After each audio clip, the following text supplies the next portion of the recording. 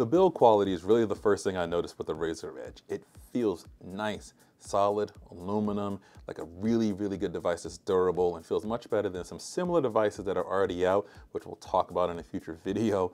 I have to give it to Razer. It's felt really good, much better than I was expecting. And then we started playing games on it, of course, using Xbox Game Pass, and it was really impressive how well that worked. The controls were very responsive. The display at 6.8 inches is very immersive. That's one of the first things you notice about it, that nice HD plus display that they have on it. It really punches right at you. And the game played really well. It's very responsive considering that we're inside the convention center at CES and a lot of the wireless can have a lot of issues. And this is running on 5G as well too. And if interesting enough, it was a little bit low on battery as we were playing with it as well too. But overall, the gaming experience is really good with this, especially with cloud gaming. It does do local gaming as well too, so you can download different Android games and things like that. Comes with 120 gigabytes of storage built into it, but you can expand it up to 2 terabytes if you need to.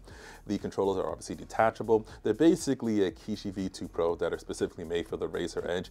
Now, it does use USB-C, and you can attach it to another phone or device that does support USB-C with it, but you can't buy that specific version of that separate by itself. It's going to come bundled with the Razer Edge here, but I'm much more impressed with this. I like the software as well too. They have custom software on here that is designed to work and make it feel like a true gaming experience. It's just some skin overlay they slapped on. It's got all the supported cloud services such as Xbox Game Pass and GeForce Now, and you also have Steam Link as well too, all right on it.